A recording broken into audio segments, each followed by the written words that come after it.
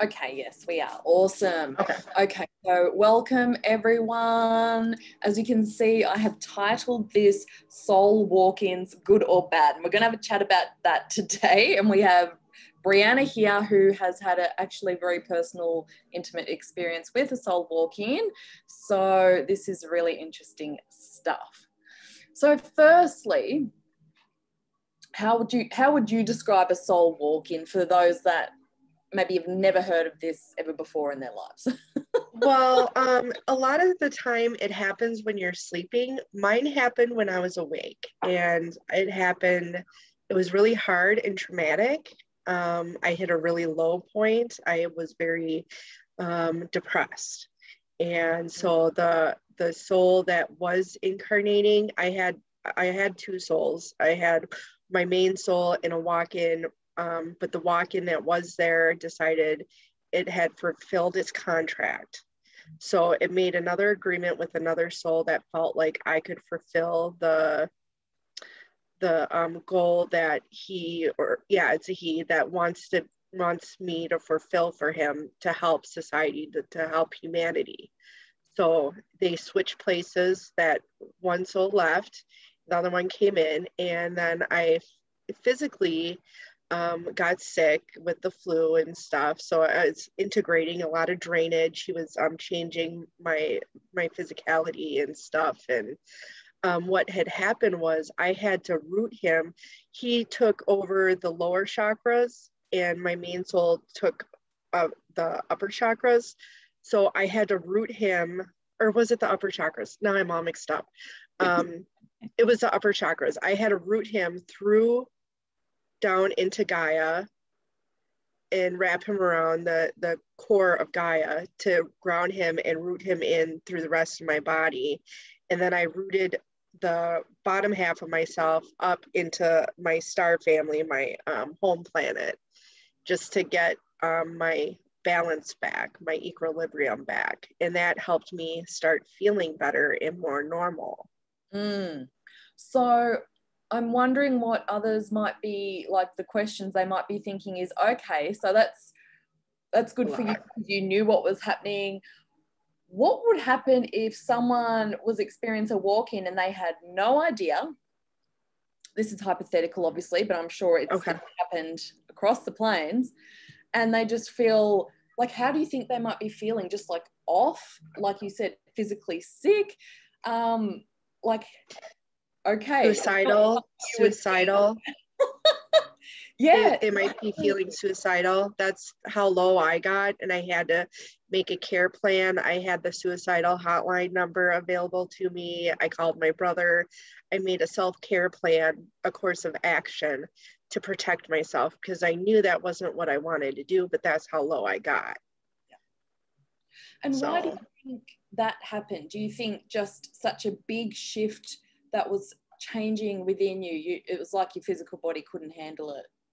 Yeah, it's a traumatic event. It's trauma. It's your part of you, your soul essence is leaving, but it's being replaced. So it's like that little emptiness while the change is happening. You feel empty and there's no hope. There's nothing. There's nothing there. So it happens instantaneously, but you still feel that. So it's like, what's going on? What's happening? You're at a loss for words. You don't know how to comprehend what's going on. And then I had a friend of mine say, you had a walk-in, and I'm like, I did. And thank God I'm an energy healer and an empath. And I did some research, and I was able to process it, but I was sick for a few days, and I'm just mending now. Yeah.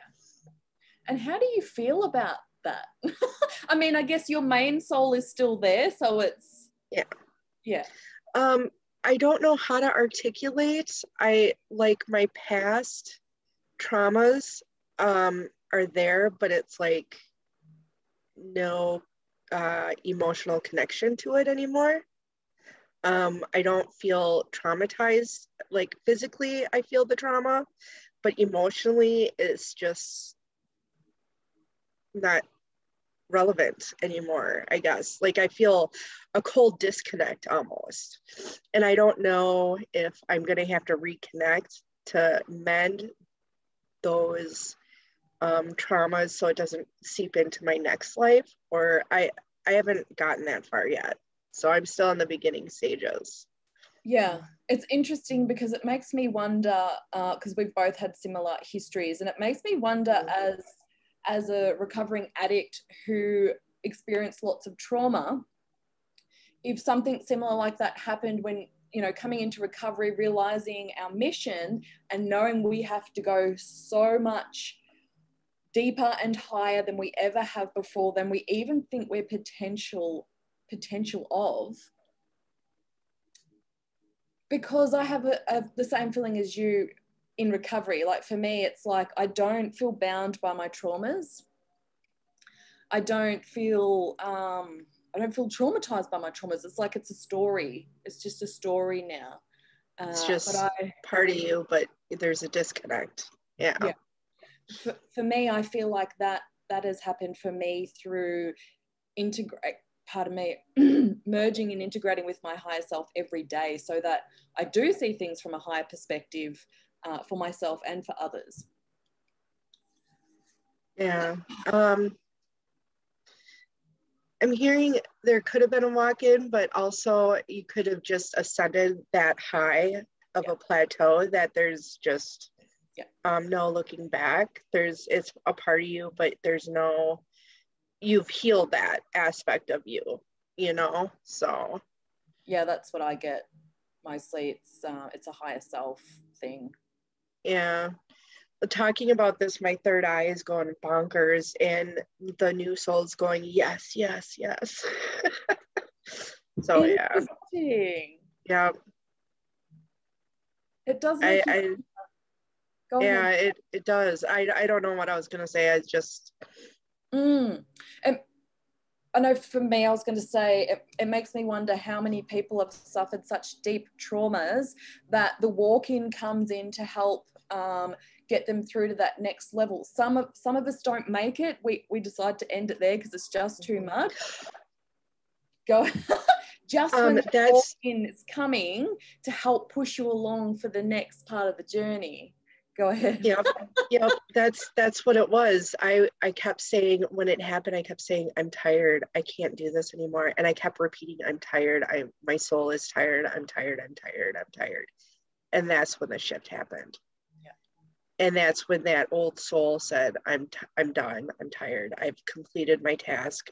Yeah. The new one exchanged it. And, ready for my body, my physical body could do what he needs me to do for humanity. So, and I don't know how I feel about that part because I still have like anxiety and shit.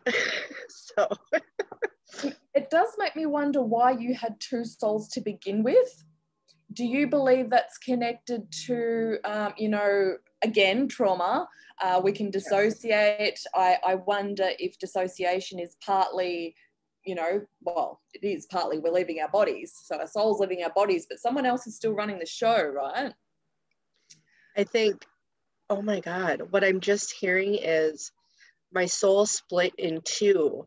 Part of it the feminine part could not handle it. The masculine part stayed. So it divided to handle the shit storm. Yeah. And that's when the two souls were created. Yeah. And they kind of grew to create their own feminine and masculine identities. And then when I got older, that's when the bipolar came into play because they kept ascending and getting bigger. Wow. And I say that is actually quite common because that is exactly why shamans have been doing soul retrieval for eons, is because our souls do split. We leave parts of ourselves in so many places, dimensions, other timelines, and we need to call them back. We need to call all those lost parts and pieces of us back, because that's why we do feel, and I was like this for 30 years of my life, even as a young child. I felt empty. And like I was missing something and I didn't know what that is. I felt like an alien on this planet. I felt like I was different from everyone else. But I see this as a gift now because we're the true empaths who know how dark the road can be for others, but also how to transform and ascend out of that and actually come out as a beacon of light at the end of in Yes, in that darkness is the light. We bring the darkness, we shed light on the darkness to share our stories. That's why we've had such trauma. Yes. We bring light to it so we can experience and share with others so they're not alone like we were. And I'm getting goosebumps, you know. It's like the mission is to share, and so I'm getting, so other people aren't alone. You're not alone. We are here. We've experienced it. You are so not alone. And that's the whole thing, you know. There's division, and it's just the main mission is unity, oneness. And we have to, and the more unity, oneness is strived for, the more division there is. And that's the tough road. It is a tough road and it can feel like a lonely journey when you're choosing the right path for you. But the more of us that do that, the more of us that will realize it's doable and that we can do that. Because yes, the collective mission at the end of the day is to reunify this planet and bring more light so that we can all ascend. We're seeing all of this division. We're seeing dark energies try and interfere. We're seeing spiritual entrepreneurs, spiritual people being almost taken over by these dark forces because that's what they want to do. They want to play us against each other. But you know what? At the end of the day, there's us that know better, and we're not allowing that. We will not allow ourselves to be taken over, to be manipulated, to be controlled, and do harm to others. We'll hold the light no matter what. Through the psychic attack, through the evil eyes. I've been copping it all this year. I'll still just hold the light and send the love because that's what I was born to do. Show others that that love, you can love a perpetrator, you know?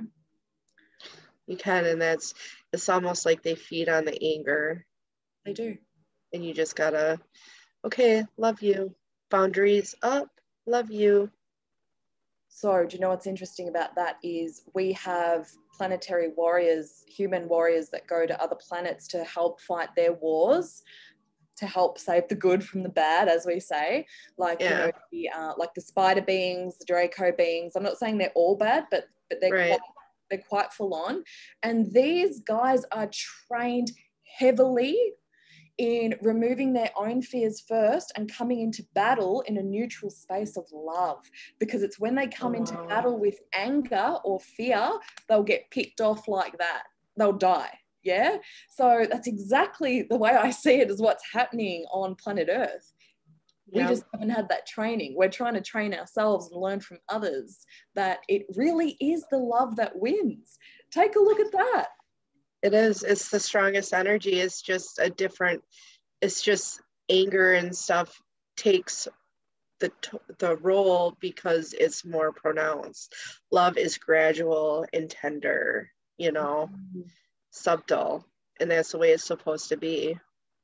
Yes. And the beings that can most help anyone with this are it's the same beings that trained these army people, whatever you want to call them,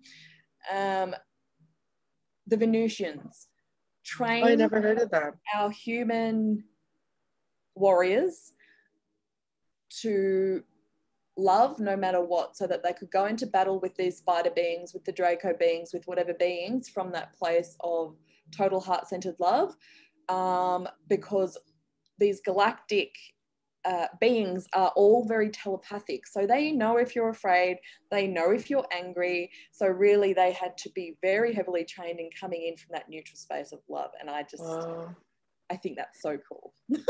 So the Venusians. So sorry.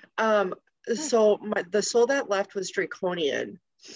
And when you said Venusian, I heard that's the new soul. Beautiful.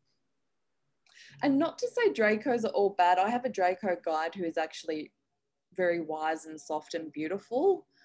I don't know if there's any of those in the spider population, but definitely with the Dracos, almost like humanity, there's Dracos rising up and trying to tell the other ones, hey, you know, let's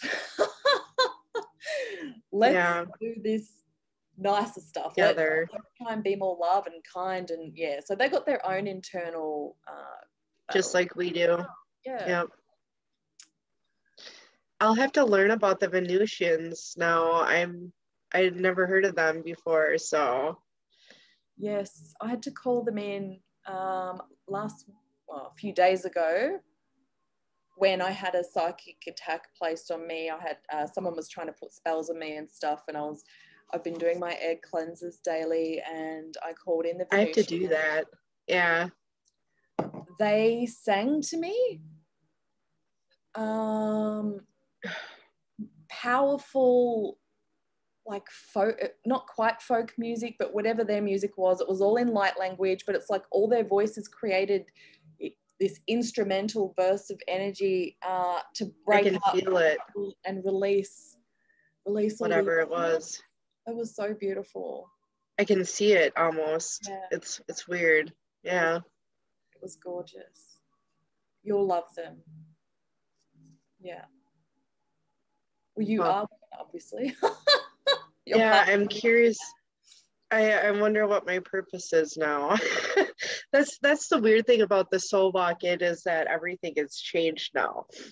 And I did make a heartfelt request that the people that I'm in contact now with, I want to stay friends with, and I don't, because they said that you can lose interest with people, places, things, and stuff. And I said, no, I don't want to lose touch with the people that I love. That's important to me. So I set that boundary right away. So well, Venusians are all about the love. So I think your purpose will be very clear for you. Yeah. That's how I roll. Don't want to lose that part of me. So I love that so much. Yeah.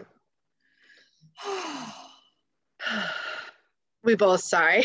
Yeah. It was nice to talk about, actually. Yeah, it was. Beautiful. It's kind of uplifting. It kind of felt like I got something off my shoulders, I think. Same. I didn't know I had to get it off my shoulders. Yeah. I love it. Beautiful. Well, thank you, ladies who joined us. This is going to be uploaded to YouTube so that you can find it easily. Also, I think that's it. Feels like we've completed the task. Completed. Completed. I just heard completed, so. Awesome. All right, ladies. Thank you.